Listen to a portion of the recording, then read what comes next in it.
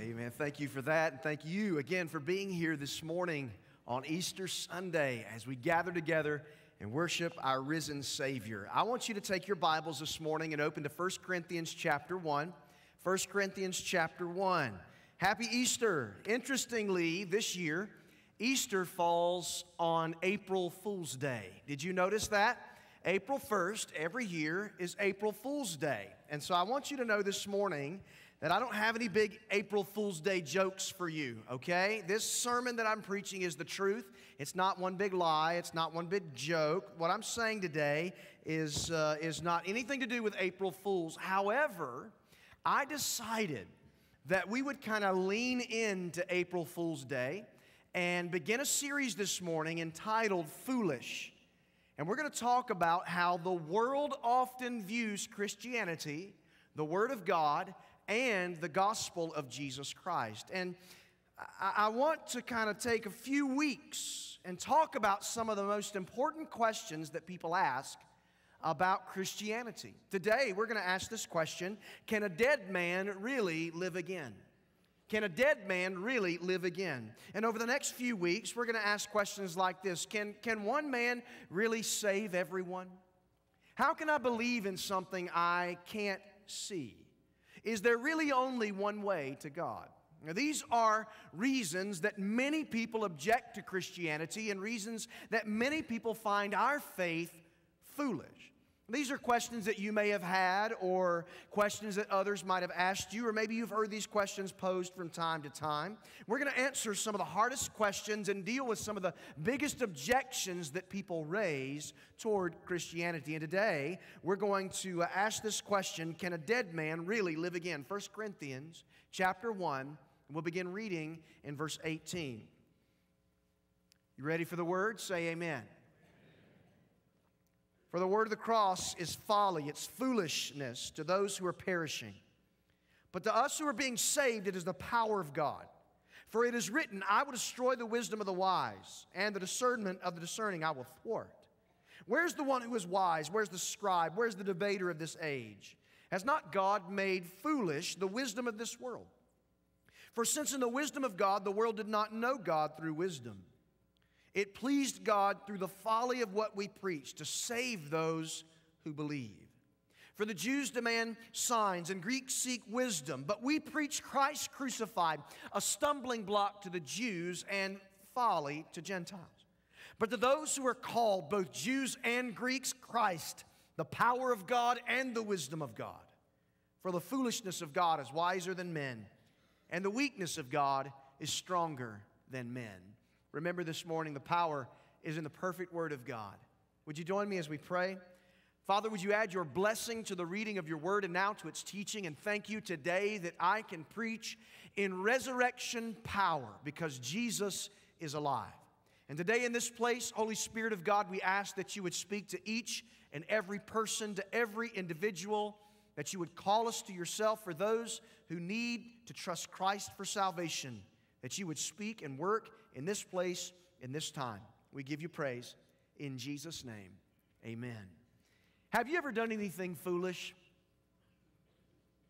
What's the most foolish thing you've ever done? Don't answer out loud in church or you'll be adding to your list, right? Everybody at one time or another has done something very foolish. We have all been in a situation where we wish we could just run away and hide, or we wish we could press rewind and it didn't happen. And to be honest, you know this, some are more foolish than others, right? Somebody just got elbowed in the side. And some people do more foolish things. We've all tripped when we shouldn't have tripped. We've all said something we shouldn't have said, and we wish we could take it back. We've all done something we shouldn't have done. Can I have a confession this morning? Every time before I come to preach on this stage, I make sure my pants are zipped. Every single time. Because I don't want to be part of your preacher story 30 years from now. I remember that day when the preacher got up. No, that's not happening, right? I don't want to be part of that story. See, everybody's done something foolish before. We all have. I can remember when Jake was just a little baby. Stephanie and I were living in North Georgia. We were church planters. We'd started a church in Forsyth County. We were meeting in a high school cafeteria at North Forsyth High School.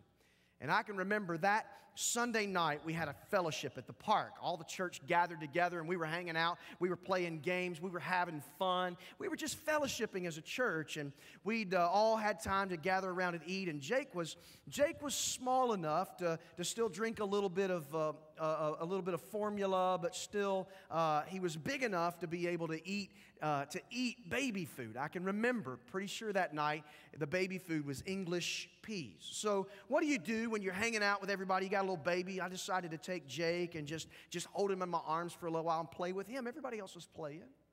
And so what do you do with babies? Like you grab them, you hold them, and you smile at them real big, and they smile back. You hold them up in the air, and you look at them. You throw them up and catch them, all that kind of fun stuff. He loved that when he was little. I can't do it as much now that he's 13, but it was great. We were having a good time.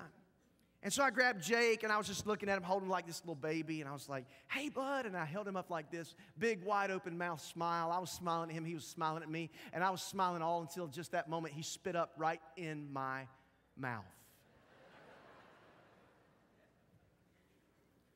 Baby formula, and I'm certain English peas, all right? I mean, and in that moment, right? Like, how do you recover from something like in that moment? I felt like everybody in the park was going, laughing at me because I was going, trying to get it all out of my mouth. And what do you do when you have those moments of embarrassment and foolishness? We all have a story. We all have a story like that. But today, we're beginning this series, and we're going to talk about how people view the message of the gospel of Jesus Christ. The death, the burial, and the resurrection of the Lord Jesus. And Paul deals with it here in 1 Corinthians chapter 1. He deals with the fact that in reality, many people in this world believe the message of Jesus, the word of the cross, is foolishness. To them, it's not reality. It's a fairy tale. It's not the truth. It's a myth. And so Paul reminds us here the gospel of Jesus Christ appears foolish to some people. But can I remind you this morning, the message of Christianity is countercultural. I want you to understand that. Jesus says the way to go up is down in humility. Jesus says you want to be great, you must serve. That's interesting. Now, that's not what the world says. Jesus says if you want to get, you've got to give. You've got to give up. The world says seeing is believing, but faith says believing is seeing. How can a man's death bring life? That's the message of Christianity. It is very countercultural. And Paul reminds us here that there are several responses to the gospel of Jesus Christ. First of all, some people stumble at the message of the gospel. It causes some to stumble.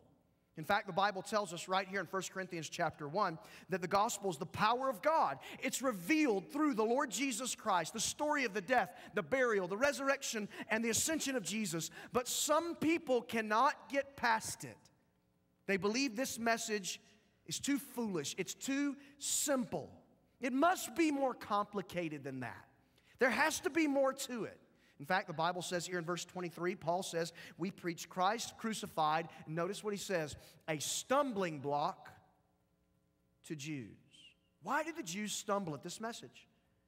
They stumbled at this message because it was too simple. In fact, the Bible tells us in verse 22, Jews demand signs. They were looking for something spectacular.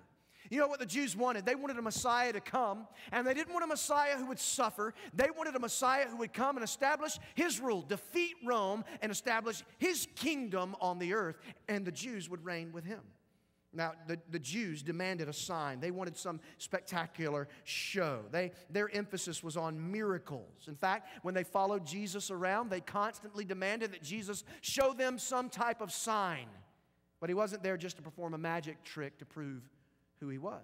In fact, if you know the story of the Jews out of the exodus of Egypt and following the pillar of the cloud by day and the pillar of fire by night and all the miracles of the crossing of the Red Sea, they demanded some type of spectacular sign. They were looking for great glory. When it came to the cross, they stumbled at the weakness of the cross. How could anybody put faith in an unemployed carpenter from Nazareth crucified on a cross? That's foolishness. How could anyone trust in Mary's son?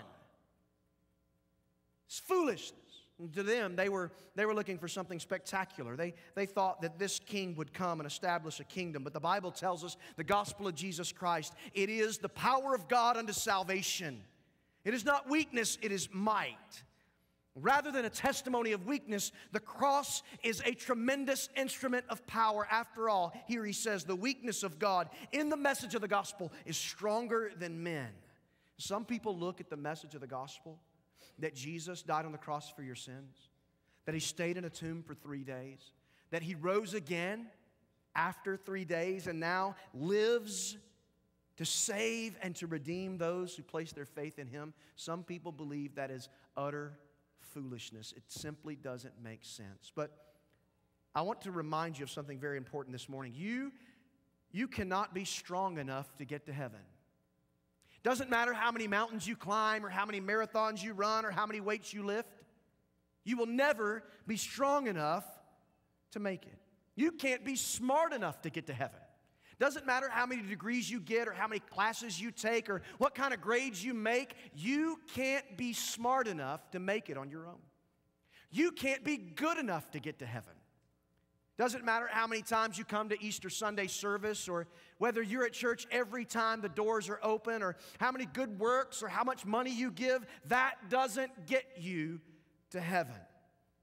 You see, we began to think about the cross and the message of the gospel and the Word of God in terms of our human understanding, and we think there's something we ought to be able to do to make this work. It's pretty hard for us to get. Listen to me carefully. Coming to Christ is not some grand poetic gesture on our part. Do you know what it is? It is simply coming to the cross, confessing our sin, bowing in humility, and trusting in Jesus. That's it. And to the world that doesn't know Christ and doesn't believe the Bible, that is a message of foolishness. Some stumble at the message of the gospel. Secondly, some scoff at the message of the gospel. Other people reject the gospel because to them it's simple and it's foolish, and they laugh and they scoff at the death, the burial, and the resurrection of Christ. To them, all this church stuff is simply foolishness. This was one of the response of the Greeks. In fact, Paul's dealing with a few groups of people. He's dealing with the Jews and he's dealing with the Greeks, two main groups. The Jews were looking for that strength and power, that sign. The Greeks, you know what they emphasized? If you know your history, the Greeks emphasized human philosophy, wisdom, and understanding. And so to the Greeks, this message was simply, it was too simple. It wasn't profound enough. They emphasized wisdom. They wanted to study all the great philosophers, and they saw no wisdom in the cross. Look what the Bible says in verse 20. Paul addresses this. Where's the one who is wise? He addresses three people. Where's the scribe? Where's the debater of this age? Has not God made foolish the wisdom of this world? Paul calls out three types of people. The wise. He's calling out those who are the experts of the day.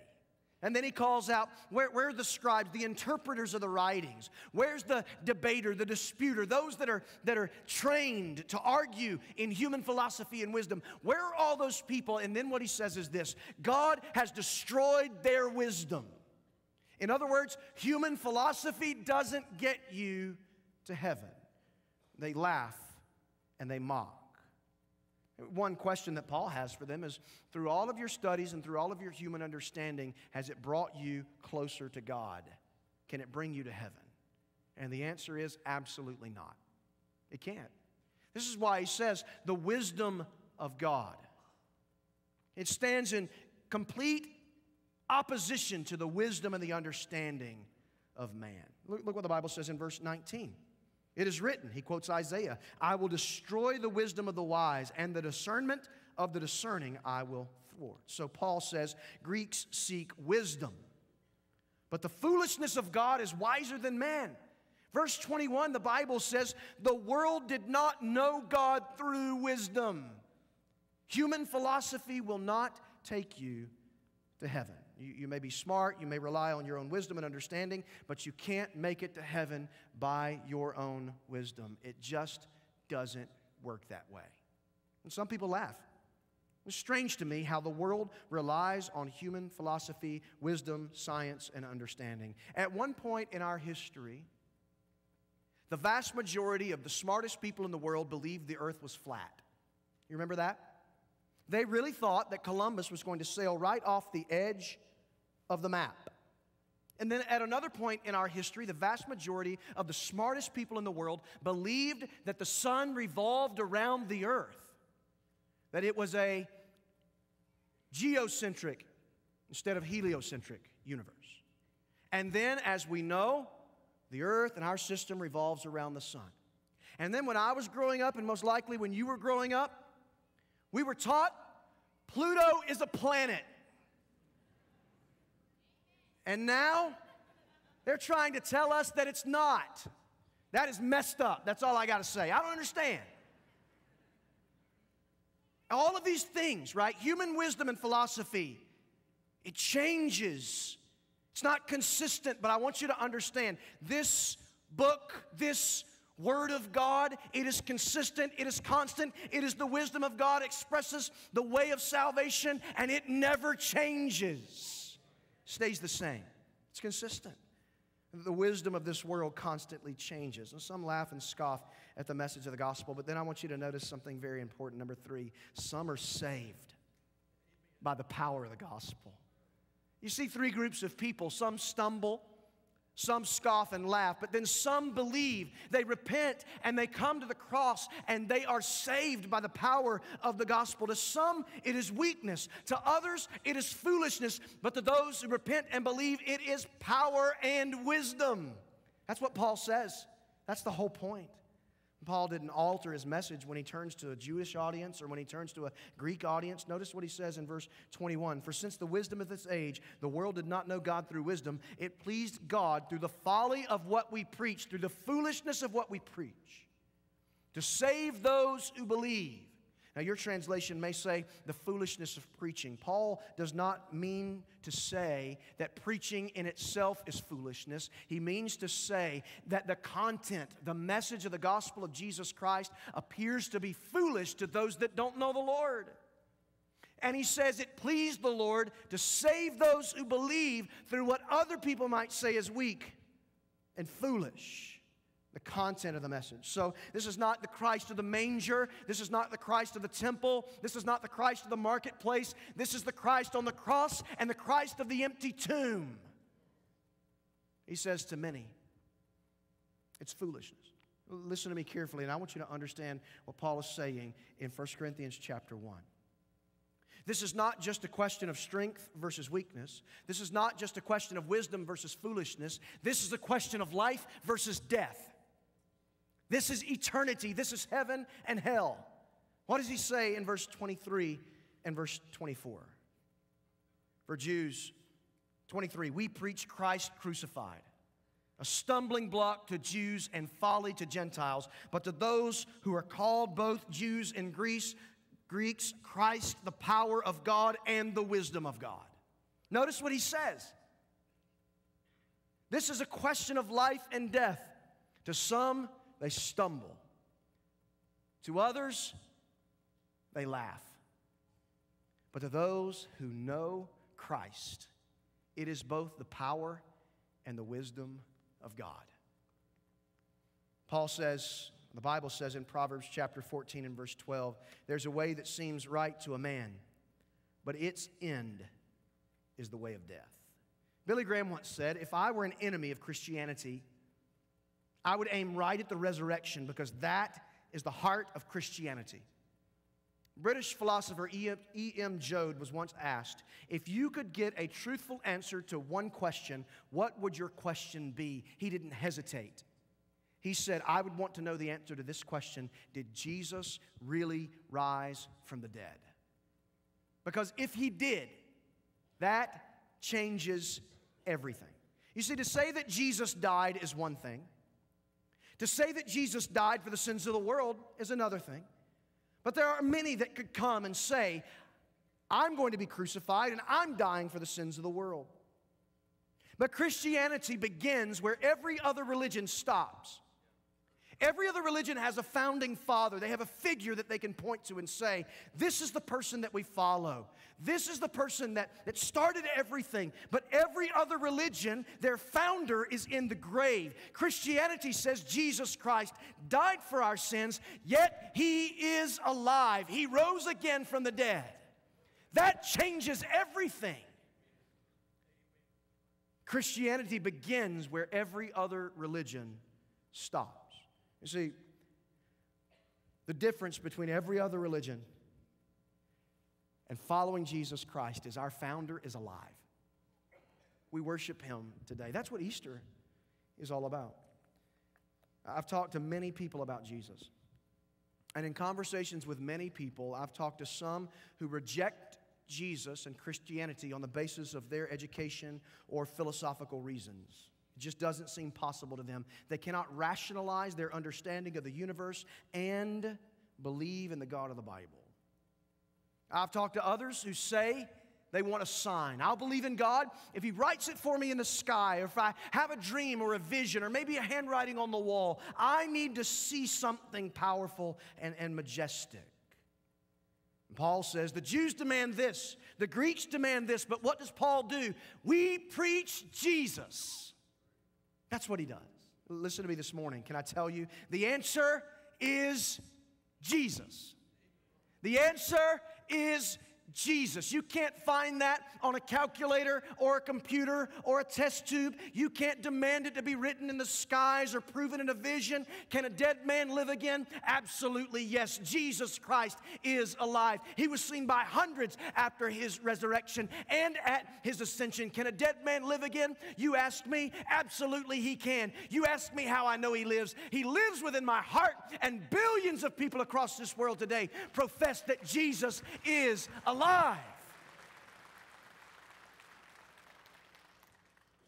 February 21st, 2018, and March 14th, 2018.